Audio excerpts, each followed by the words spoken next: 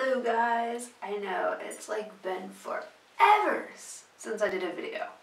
So this video is basically going to be about my life update. I know I haven't talked to you guys in months. I just wanted to spend the time to take care of me, my family, and everything I needed to do. I've wanted to do videos, I just kind of never got around to it, just kind of didn't have the time, or I'd get out my camera, the battery's dead, no room on the memory card. You know how that goes. So this video is going to be a little bit about everything. It's going to be like a hodgepodge of stuff. I'm going to try to sort of tell you guys like a story and the timelines and things like that. Everything is good with me and Jeff and the dogs, Spike and Gavin. But we've had a lot of new stuff happen to us and for us, for our lives. So I'm going to try not to make this too long, but go get a beer or whatever, sit down, you know, it's probably going to be a long video, probably. So, nowhere to start, I'm just going to throw it out there. April 1st, we actually moved into a house. Yep, that's alright. After Jeff and I had been together for a year, we ended up moving into a house. We rent the house. It's over in Willow Glen, which is a really, really nice, rich part of San Jose in California. And his cousin actually owns the house, and it had been vacant for like 8 months to a year, and Jeff would always go there to this house to do gardening for his cousin because he took over his dad's gardening business about a year and a half ago, and the house was just vacant, and his cousin was dealing with her dad's death and everything, so I said, well, the house has been vacant for so long, why don't we see if we can rent it out? We talked to her, she, you know, so the price is this much, we worked out a deal, we ended up renting it.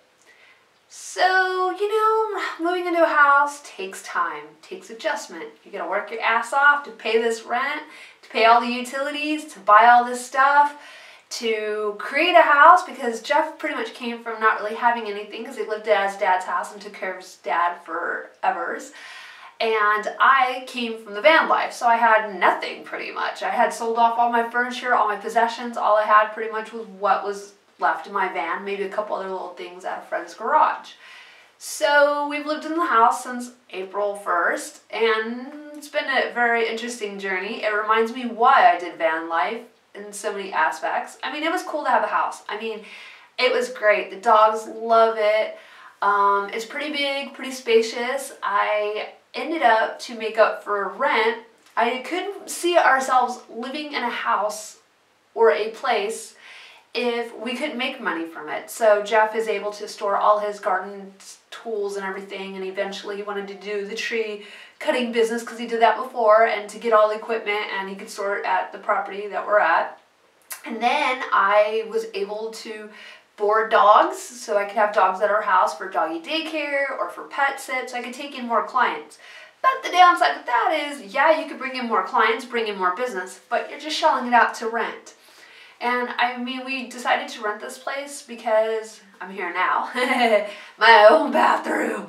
But we're here now because it was a place where, you know, we could do our work and do more work and do other things, like if we wanted to do van builds and stuff like that. Speaking of van builds, we pretty much finished my van. There's probably a couple things we still need to do, but we built it out really nice, floors, everything. I still need to do a video on that, but I wanted to put all the stuff back into it that we had taken out since we had the house. But we built it out really nice. We got to go to RTR. That was awesome. We're going to go again in January when it comes up. So we hope to see everybody there. Please go. It's a good time. It's great. No, we didn't have any problems or anything. We took the dogs, like no problem. My only regret is we should have taken the mountain bikes and we should have stayed longer. So anyways, also the reason we moved into the house is, you know, for a lot of different reasons. We wanted to know what's it going to be like to live under the same roof. If Jeff and I are to be the forevers kind of couple and stay together long term, you know. We needed to, van life was kind of hard for him. He could do it, but in smaller stints. Me, I love van life. It's just my thing. I It just totally works for me and my lifestyle. Like, I just love so many parts of it. Like, that's just where I'm supposed to be. That's my calling. You know, if not that, maybe a tiny little house out on a couple acres.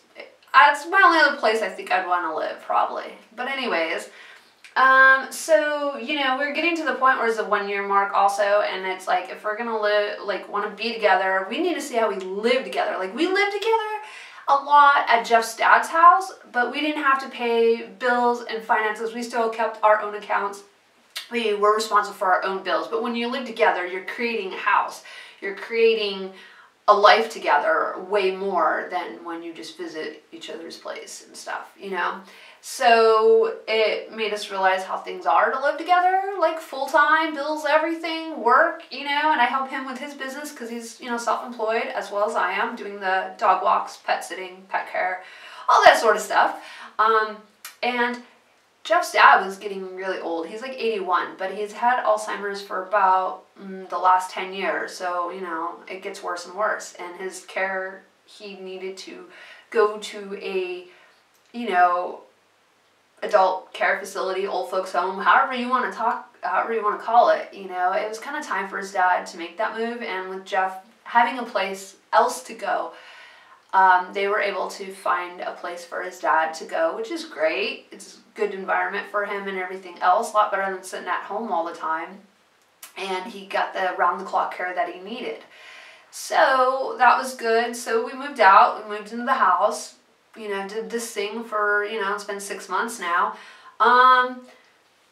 And, you know, Jeff's sister's gonna try to sell the house, but technically she's not supposed to or shouldn't be. Anyways, I don't want to get too much into that stuff, to be honest. So we've been here since April, and the last couple months, like, we really tried. We really wanted to make this happen. I mean, we have a huge, beautiful backyard for the dogs, gorgeous neighborhood. I feel safe here, you know, in ways we wanted to make it work, and we could still, but in other ways, it's like we're just working and spinning our wheels. And if you guys ever lived in a house, you know what that's like, where you work so many hours, even if you own the house. I feel like it's the same, because you're fixing it up, taking care of it. You work so many hours, then you gotta come home, take care of all the home stuff, and then you're like, I don't even get to spend that much time here, or after working so much to pay the mortgage, to pay rent, to pay all these utilities, no matter how much you try not to use water, electricity, blah, blah, blah, it's still a bill you have to pay along with everything else, you know, and then you're like, how much do I have left over in my pocket? Why am I doing this? This isn't what life's all about. And I know that, but I think it was a good reminder why I do the van life, you know, and how it affects you as a person and the patterns you fall into living the house life. And I never quite remembered having those patterns, but, you know, you come home and you're tired from work and you're miserable with everything and overwhelmed with everything that has to be done, like always dishes, always this, now it's time to do that, now we gotta do the yard, now we gotta do this, oh, now we got, and then you're just like exhausted and overwhelmed. For me, it's so much to take care of on a day-to-day when you already take care of like little living creatures all day, and you come home and there's even more to take care of and deal with, and you don't have the time and you're tired and you're like, I'll do it another time. Then you're wasting your weekends cleaning and taking care of all this shit. Every time you turn around, there's another bill due. You didn't make enough. You know, no matter how hard you thought you hustled, no matter what money came in or didn't come in, you know, it's not living out of your means. We were able to make it happen and make it work, you know, but it becomes just this vicious circle, you know, and so we kind of were thinking, yeah, this isn't working, let's not do this anymore, you know, and I missed the closeness I had with my dogs when I lived in the van. I missed, like, you can clean the van in less than 20 minutes, top to bottom, you know, piece of cake. Like, it just takes a couple minutes. Like, you just put your clothes away, sweep the floor, make sure your dishes are done, and that's pretty much it. You know, you just put things back right away. My van was always moving because I used it for work, so every morning and every night, I pretty much had stuff put away. you know, like, so it was so easy because you have like very little things, you know, and in a house you just accumulate and accumulate, and it's like, where does all this come from? Who put this here? You know, how does this happen? And it gets overwhelming no matter how organized you are. I'm a super master organizer, but it's still just, to me, overwhelming. I like having less. And then, so, you know, we tossed around, let's leave this situation, let's not be here anymore. Do you want to leave at the end of October? Do you want to leave at the end of November? I didn't care what work I already had booked. I just needed to make us happy, and we needed to change the situation that we're in. So, and then, you know, the landlord changed the agreement that we had because she couldn't remember what she had said, and because it was all verbal, even though I wanted to get everything in writing what the agreement was, but she decided to change it, and I said, it's not worth it anymore. I don't want to deal with this anymore. Like, forget it. Let's just get out of here. And you know, so Jeff is able to go back to his dad's house because on the last will and trust and all that paperwork, it says he's allowed to live there until for as long as he needs to, you know. So we're still together. He's just gonna end up being at his dad's house. I do not like being there for a lot of different reasons. I really can't really make that work for me. So I will be going back to the van life, which I'm very happy and relieved about that, because for me, I think with my, I guess, mental illness, Asperger's, all that stuff, it's just more of a relief, you know, for so many reasons, you know. So I'm kind of happy and excited and relieved, but then it's hard because now, you know, we have to move all our stuff out and figure out what's Jeff taking to his dad's house, what I may put in storage. Do I want to still keep some furniture and things that we accumulated here, or purge everything again? You know, I will give you guys a tour of our house for sure before we leave. But anyways, our landlord lady, Jeff's cousin, you know, said basically, because she had changed the agreement, you know, of what we were going to do, we didn't feel like fighting and working it out, and was like, well, this is what you said, and blah, blah. We just said, forget it. And she said, like, why don't you guys just leave at the end of the month? And it's like, good. You know, it's kind of fate that worked out that just put it as, you know, the end of October. So it's fine. In some ways, Jeff and I are relieved. It's kind of a little bit bittersweet because it's not, we don't feel like we failed. We just feel like it wasn't right for us. And I think in some ways, Jeff probably wasn't ready. And I did push him really hard. And because sometimes you don't know yourself, you don't know what you're capable of till you get pushed and challenged. And I think sometimes you will change your certain behavior patterns if you change like your environment, you know, and change certain aspects of your life. You know, you never know till you do or till you try. And you should never think that you failed at something. You should just think it was an adventure. It was a learning experience. It grew you as a person. It made you realize certain things or re-realize certain things, you know. And we got a new family member because we moved into the house, and I was like, well, and it kind of happened. So stay tuned for that video. I'm not going to give you any more hints. We just got a new family member, and yeah, we got a new family member, and I will show you guys a video on that, and we'll just home tour. Also, it's been 3 years on the 24th of September that I bought my van, that maroon van, and I was just thinking the other day, like, how much, like, I still love that van, you know, its transmission's getting a little weak on first gear and stuff, but that's another thing, like, paying rent, paying bills. Then I'm looking at my poor van every time I'm going to work, and I'm like, oh my god, I'm going to need new tires. Oh my gosh, the transmission's going to need some work. What else could happen? Like, you know, I'm like, I need to spend my money on keeping my car going so I can work and do what I do and be there for all my clients, you know? So I'm like, I'm not going to be able to pay rent and shell out hundreds of dollars. Like, Jeff can work on my van, But for him to have the time and the tools, and for my van to be like torn apart in pieces for a little while or whatever, you know? Or I remember when I got my van tires before, I think it was like $850, you know? And because I put a lot of miles, I went to Vancouver, Canada and back. I went to Quartzsite, Arizona. My van's like my daily, all day, everyday driver with the load that's in there and everything else. So yeah, it's kind of getting close to needing new tires again, you know? It's been probably 3 years since I put those tires on. So that's a lot of, I think my van's at like 126,000 miles, and I probably put those tires on at like 94,000 or something. So they still got some life in them, but it's around the corner before you know it, you know? All those things add up. And it's like, how am I going to have money to do that if I'm living in a house, you know? So I'm thankful I obviously kept the van. Everyone's like, are you going to get rid of the van now that you have the house? I was like, no, I can never get rid of my van. Because also in the back of my head, I think if the apocalypse happens, or I think if the house was to burn down for whatever reason, or all hell breaks loose, I would be getting in that van with all my pets and everything else and hitting the road, you know? See you guys, you know, getting out of there, you know, could still survive, you know?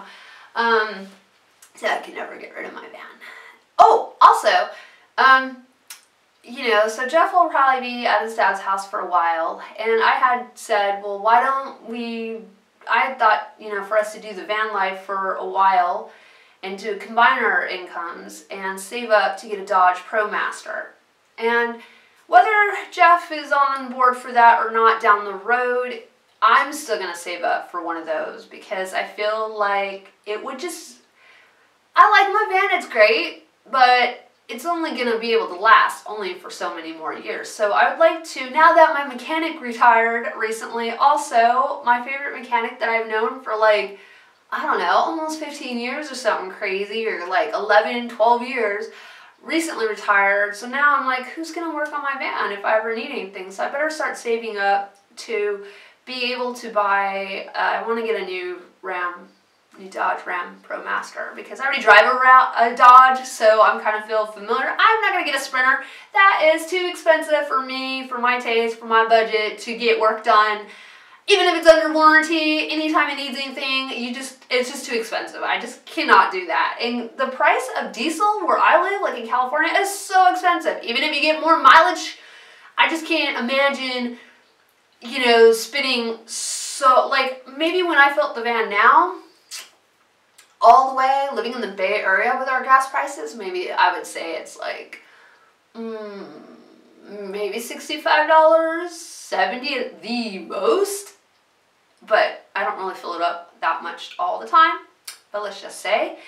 And then that lasts me probably a week with how much driving between like 4 different cities that I do for my work and pet sits and, you know, going wherever, you know. So diesel costs more. Yeah, you're going to get more gas mileage, but that, as soon as you pay at the pump, it's like higher around here. So that's why I just wouldn't go for it. Yes, the engines last longer, I know, but if they need work, it's more expensive. I just can't do all that. So me already owning a Dodge, and it's already my van's the Dodge 2001 2500 V8 fuel injected. It's lasted really well. I've put it through a lot in 3 years that I've owned it. So I kind of almost feel like, I know they don't make the new ones like they made the old ones, but I feel a little bit more entitled to that versus the Ford. Sorry, Ford lovers out there, but you know, that's just me in my opinion. And because I'm not really for the Nissan one, I don't really like how they look. I think they're a little probably underpowered or a little bit smaller for my needs, I think. So that's why I wasn't looking at the Nissan one, because I had Japanese cars before, and yes, you could run them to the ground, but when they need a part, it is expensive, and they always gotta ship it. My Dodge that I currently have, I would have it in the shop, and my mechanic would be like, oh, that part will be here in 2 hours or less. All the time, was able to get the parts, no problem. So that's what I like, and anyone can work on the Dodges pretty much, you know. So that's why. And so I kind of feel like, you know, as a woman, as a female, you can't always rely on, oh, well, I got a man in my life, he can just fix my car any old time. No. Things happen, or there's some things that will be out of their expertise, out of their knowledge, and you'll think, who's going to work on my vehicle? So that's kind of why I'd like in a year, sooner would be greater, but to be able to get a new vehicle. I've never had a new vehicle, so I'd be excited. I think I deserve it. I think I need it, and because it is my home on wheels, and then I'll build it out what I want, how I want it exactly. I cannot afford like these, oh, what are they? I forget. Some of the other Class B RVs are gorgeous inside, but I don't think they could handle my day-to-day zigzagging all over town. I don't think they could handle that workload and all of that stuff, you know. Just checking that it's still recording. So, yeah. What else? But yeah, pretty cool. I've had my van for 3 years. I had been a nomad for 4 years. So before my van, I had like a bus that I lived in for about a year and a half. The bus and the van life kind of overlapped a little bit. But I'm kind of excited to go back to van life, to be honest. Like, it's just, I loved it. I loved, you know, I probably should do a video again of why I loved van life, you know. And I feel more part of the van life community than I have living in a house in a neighborhood. We live in a really nice neighborhood. We know all our neighbors. They're really cool. But I feel like more part of a community, even though van lifers are like all over the world. But I feel like we have more of a tighter-knit community than people that live in houses do. You know, it's very interesting that way. And of course, I'm keeping my dogs going back to van life. Like, they go hand in hand, I think. Like, you know, that was a question for anybody. I would never get rid of my dogs no matter what. Even if I ended up on the streets pushing around a shopping cart with my possessions, I would never get rid of my dogs. You know what I mean? That's my babies, my everything. So if that question came up, if anyone's thinking of that, you know. I'm going to try to wrap this up soon. I'm trying to think anything else. But yeah, life's just been, you know, we've just been trying to get through a lot, processing a lot, experiencing a lot. You know, raising Gavin, you know, my new rescue. Well, it's been a year since I got him. It's crazy how it's been a year. That year went by like so fast. And because he was a rescue and he had ran the streets before, and who knew his past, so, you know, it was raising him too, and then raising our new family member. That's a little bit of a hint right there. But yeah, stay tuned, you guys. I have more videos to do. Thank you guys still for watching. Like, I know I've been gone for so long, like too long, you know, and I'm sorry about that, but I just needed the time and the space to just process and take care of what I needed to do, because life was moving faster than a New York minute, you know, and it still kind of is, you know, but it kind of always has been in my life, you know, and even living in a home, people would think, oh, you're putting down roots, and you're putting down roots, your things are going to change for you in your life. Everybody told me that, and everybody was happy, and I was happy in ways for a while, but it made me realize more how much that I miss van life and why I do it. And growing up my whole life, we never lived in one place very long. So my whole life, I never knew what it was to put down roots. So I think that's why part of me, even though I like this house, part of me always felt like itchy, like I need to go, I need to get out of here. Like this just, even though it's a good place, it's not that it didn't feel right, it just, I don't know, I just kind of wanted to go back to van life, you know, and just certain things kind of ended up not working out here. But sometimes I think if you really want something, you'll make it work no matter what. But I think a part of you also needs to know when to just be like, yeah, reevaluate it, and it's not giving up, it's just changing things, because things change all the time too, you know. Okay, I probably should wrap this up soon. But yes, thank you guys still for watching. Sorry, I'm this talking head right now because I can't multitask. I can and I can't. I can't like drive and show you guys clips of my drives and talk because I live in a super crowded city. And there's traffic, and there's construction zones, and there's just chaos everywhere. So there's no way I can really kind of do that, not on a video like this. So, you know, thanks you guys always for watching and still being here. I know, it's like I fell off the face of the planet. Everyone must have thought I died, or got killed, kidnapped, I don't know, you know, but there's still so many videos that I have coming and in the works, you know. But thank you guys, and I'll talk to you guys all later. I'm gonna really try to do videos more often. I always say that, I know. And you know me, I'll pump out a couple of videos and then none for a while. And then do a couple of videos and then none for a while. So, yeah. Yeah, alright. Everybody take care. Thank you guys for watching. I know it's a long-ass video probably. I'm sorry. But I didn't know, and I'm sure there's a lot more other stuff I wanted to say too, but I feel like that pretty much was the sum of it. You know, everyone here is doing good, you know, and we're just preparing for our move and work and all that kind of stuff. Alright, everyone, talk to you guys later. Thank you guys for being around. And if you want to see the more videos that are coming up, you obviously gotta like, subscribe. And I feel like I gotta tell you that because everybody says that at the end of their videos. And at the beginning of their videos. Yeah.